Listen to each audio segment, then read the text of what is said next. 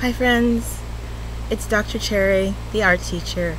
For my new friends, my name is Dr. Cherry. I'm the art teacher. Now normally you would come to my art room and I would explain to you where everything is and the flow of the room and the expectations. So this year we're going to start off a little bit differently. Once we get back into the building, we'll review and we'll talk about the space in the building. But for now, this is our space, and that's okay. So I am filming from my backyard, and that is one of the silver linings of our virtual learning environment. You can make art anywhere you want to, not just in my classroom. So we are going to start by reminding ourselves that art is made with anything, not just art materials. You can find objects, you can create with anything that you have at your house. But we're going to try and start with some simple materials this year. Now I've collected a bag of things that we can start with. A simple tray of watercolor art materials, a Sharpie marker, which is just a black permanent marker. It doesn't have to be the Sharpie brand, but a black marker, permanent marker is important. Pencil, ruler, a pencil sharpener,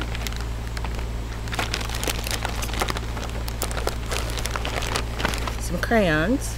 Doesn't have to be the big box, but any crayons will do. A couple of glue sticks, an eraser, some markers. They can be the big kind or the skinny kind. If you're lucky enough to have both, that's awesome. You know how much we love Mr. Sketch, the smelly markers. You don't have to get Mr. Sketch. You can use whatever you have at home. Colored pencils. Now, if you've been in my class, you know we've tried these. These are the colored pencils that don't need to be sharpened, and that's nice because then you don't create any waste. And occasionally we need some tape. So we're going to have all of these things in our baggie, giant bag, and you'll probably put your name on it, so that when we return to the building, you can bring that with you to art class. I suspect that we're not going to be sharing materials right away, so that way we'll be ready and everybody will have exactly what they need. The most important thing is your art notebook, your sketchbook. If you have yours from last year, if you were with me last year and the year before, you probably have yours. If you have yours from last year and you still have extra pages, just continue to use it. You don't need a new one. Just start with the blank page and keep going. Okay? If you don't have one, what we use for our art notebooks are simple composition notebooks. I see them at Target and Walmart now for 50 cents. If you have a notebook that was from another class that you still have pages in, just use that. You don't need to buy a new one if you have blank pages. This morning I was digging around and I found one from many years ago, and it still had a couple of pages, not many, but we use the art notebooks for all of our ideas. That's where we keep everything. So if we look at this one was a long time ago, 2017, 2018. So I kept some of my meeting notes, some of my ideas for classes, my rubric. Let's see, get some good, some of my sketch ideas, some of my kids with their pictures, some of my kids' chores, meeting information, ideas for classes. I would also cut out pictures of things that I wanted to try at home or at school, information for the art club, So it's where I kept all of my ideas, my sketches, all in one place. So it was really nice to have just one place to go to for all of my ideas. So I started a new one this year just because it's a new year and I wanted to start fresh. So I made a new cover because I didn't want it to just be plain like this. And also, you know, when we get back to the building, everyone's going to have their art notebooks, and a lot of them may look the same. And so we want yours to be special and look different. And so your first assignment is to get some paper, any kind of paper. It could be computer paper or an index card or a piece of cardboard, anything you want. It can be just plain paper from the printer. And you're going to design the cover of your art journal.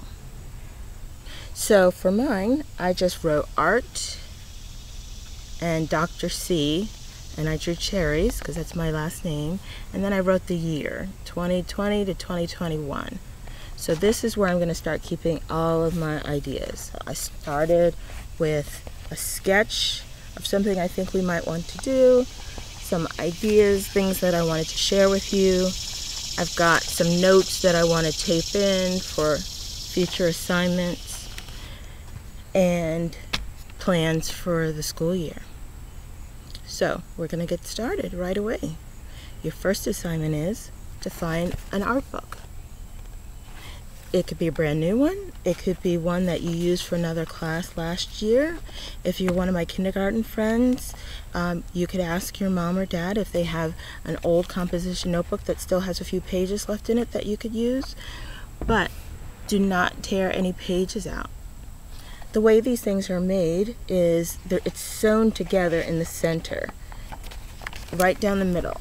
It's sewn together. So if you rip the pages out, the other pages will start to fall out too.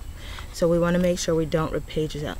And we want to keep all of our ideas. Even if they don't work out right now, you could go back later and work on that old idea and turn it into something new. So you want to keep all of your ideas. You have no bad ideas. You may have ideas that don't work for your current project, but they may work for a project later on. So we're going to keep them all. And you learn from your mistakes. We don't really call them mistakes. We call them happy accidents. So no tearing out of pages. So your first assignment is to get an art journal, composition notebook. It could be used. It could be one that you had last year or the year before for my older friends.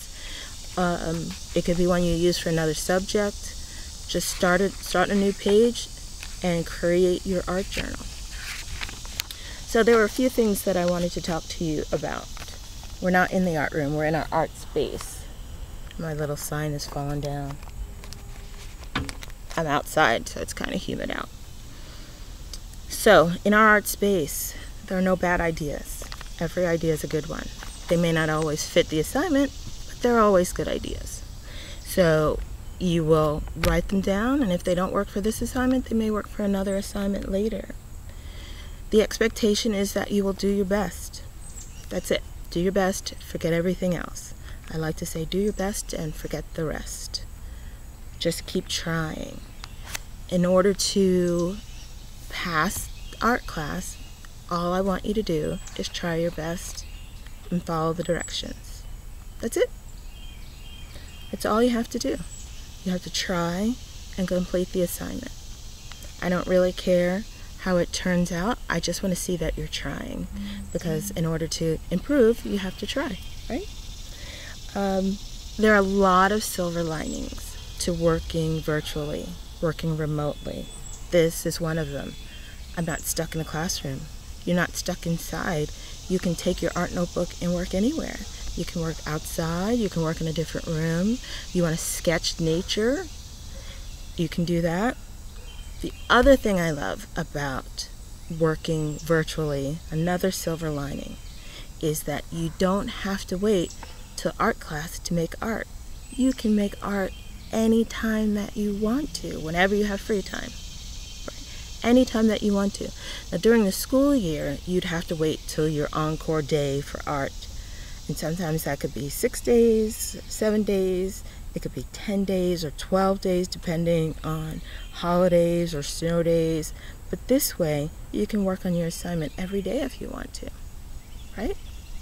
That's pretty cool. I love that idea. So you actually have more time to work on your projects instead of less.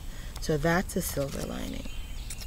The other silver lining is you get to focus. Sometimes we have our best friends sitting next to us in class and we want to chat with them and we get a little off task and we fall behind. Well, the silver lining is you can focus and you can do your best work. Now we'll meet together every time we have art class, and so we'll get to share work and share ideas and brainstorm with each other. So we'll still get to talk and see each other, but then you have all of this time between meetings to work on your assignments. So I want you to focus on the silver linings. I miss you guys so much. I miss hearing your ideas and the hugs and the high fives. I miss the light bulbs that go off when you figure it out, or when you come up with a solution that I didn't figure out. That's the best. Those are my favorite moments, when you figure out something that I hadn't even thought of and I can use it with another class. I get to say, hey, there was a kid in my last class, he had this great idea, let's try this. But we're going to still try and do those things. We just can't be together right now. It's so that everyone stays safe. So I'm glad that you're back, and I'm glad to see my new friends, especially my kindergarten friends. We're going to have so much fun. So for your first assignment, if nothing else, I want you to get an art journal, an art book. The supplies, do your best, don't worry about it. As long as you have your art journal and a pencil to start out with, we can work with that. We'll work with whatever you have available to you. So, the art room rules. Do your best, forget the rest. Follow directions, and try your hardest. It's that simple, right? When we get back to the building, we have some other rules about when to use the sink and when to get up to go to the bathroom, and talking while the teacher is talking, and classroom stuff. But that doesn't really apply to us right now. Right now, we're going to focus on the silver lining. And the silver lining is that you get to do your art whenever you have free time. You get to take your art notebooks home, because you are home. In the building, we kept them in school so we didn't lose them. So that's another silver lining. You get to work on it all the time. And you can always send me emails or notes. You can write when we meet again for another Zoom classroom. You can send me notes in the chat for new ideas or a different direction you'd like to go in. So it'll be almost like class. Almost. I won't get to see and hug your sweet faces, but I'll get to see you through Zoom, and we'll still get to make art together. So, again, your first assignment, get an art journal. It could be any kind of composition notebook. Composition notebook is important because the pages don't fall out. The spiral bound notebooks, the spiral sometimes gets caught and then you have a whole other issues, but I like composition notebooks the best. You can use one from another class from last year if you still have one. If your older sibling or younger sibling has one that they didn't fill up, you can borrow one of theirs. But you're to make a new cover that represents you this year. And I found this cool type. It's called Bamboo. I found it online, and it just the letters look like bamboo, and then I included my cherry logo. So if you have an old journal, use that. You could put your new cover on the front. You could also put it on the inside. Say you're using an old one from previous years and you just say this is the last clean page. Just flip it and start here. Maybe you want to put your journal cover on the inside so you know where you started. You see on this one I have tabs, So maybe you could put a tab where your new art journal starts. Okay? Sounds good? Good. Okay. Once again, my name is Dr. Cherry. If you need to send me an email, you will be able to. My email address is cherryla at pwcs.edu, and I will have a Zoom room available. I'm sure you'll be able to click on it somewhere. And I can't wait for the year to get started. So have a great day, and I'll see you soon.